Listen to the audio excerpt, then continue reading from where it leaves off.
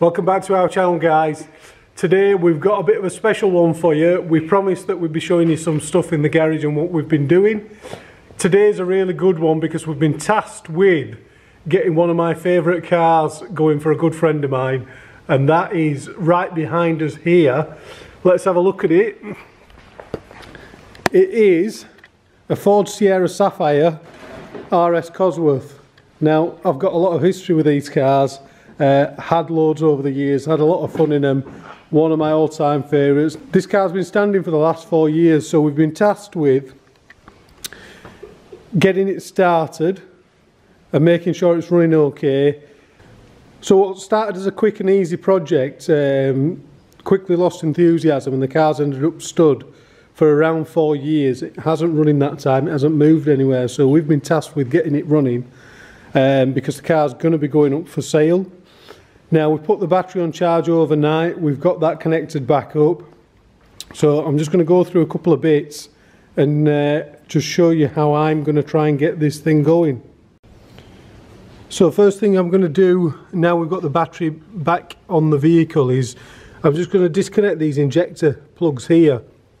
The reason I'm doing that is because this engine's been standing so long, I don't want to start it up absolutely dry on oil, because as you can imagine, all the oil will have run away from all the camshaft and hydraulic lifters and everything like that. So if I spin the engine over straight when it starts, it's not good for the engine internals running without lubrication.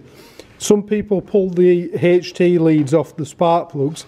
I don't advise that, because whilst the injectors are connected, they're going to still be spraying fuel in there and bore washing any lubrication off the bore. So this is the way I do it, and we'll turn the engine over until we have oil pressure.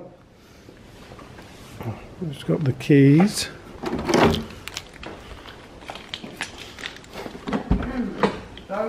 Yeah, you can start recording now. So let's...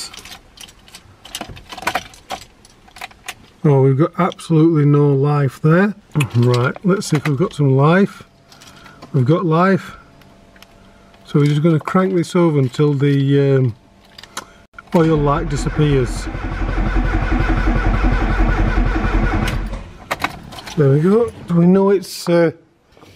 we have oil pressure now. That's pretty good oil pressure, to be honest. That's gone out pretty quick, so we're just going to reconnect the injectors up.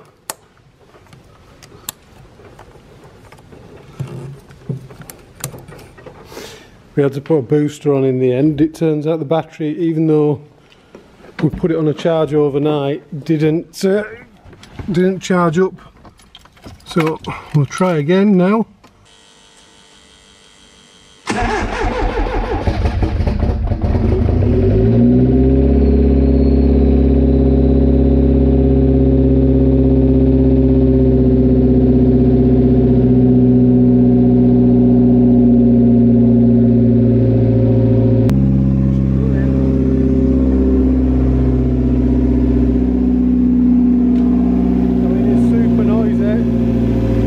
The exhaust is actually disconnected halfway down the car.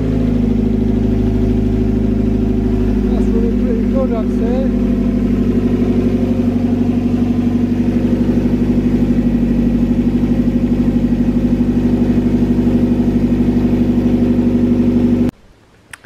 Thanks for watching, guys. Subscribe to our channel and follow us for more similar content. We're going to be doing something soon with a very special Subaru Impreza that's behind me right now. Stay tuned. See you next time.